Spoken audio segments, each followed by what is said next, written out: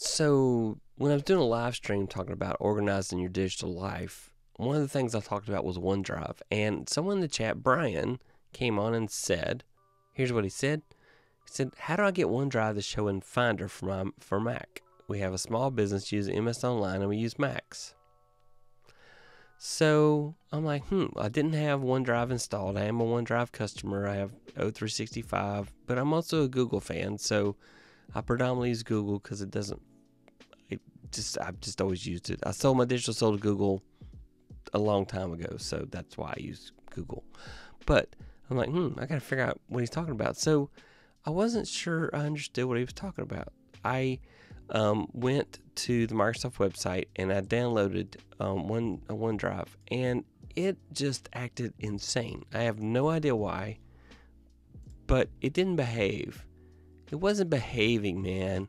I don't know why. So I went to the App Store and I downloaded it from there. And when I installed it from there, it behaved. It did what it was supposed to do. And, it then, if I go to Finder, I go here, and there it is, OneDrive. I'll zoom in. So there's OneDrive. It's running. And see, you'll see right here, it's up here and running. It says all my files are synced. And then on Finder, so if you look on the left side, if it did like it did for me, it put OneDrive right there, so I can go there and see it. And one of the things I recommend is that a lot of people forget you can do favorites here. I can go and take this folder right here and drag it right here, and then it'll automatically, every time I click on it, take me right to my OneDrive folder that I need for that particular purpose. And if you say, you know what, that's not the one I need, you can remove that from the sidebar. So if we go to the OneDrive and go settings and preferences, we can go and find where it's actually writing to.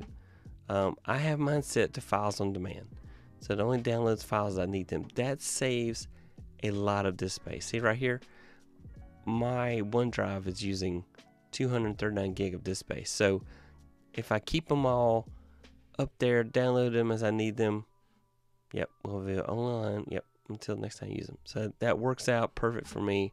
And so you see this cloud right here. That means they're in the cloud, but they're not local.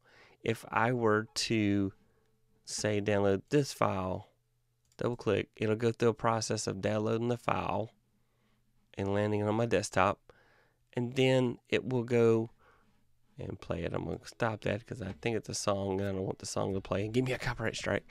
But anyway, so then it's downloaded local, and later it may show like a green checkbox to show you that it's local, but it's also backed up.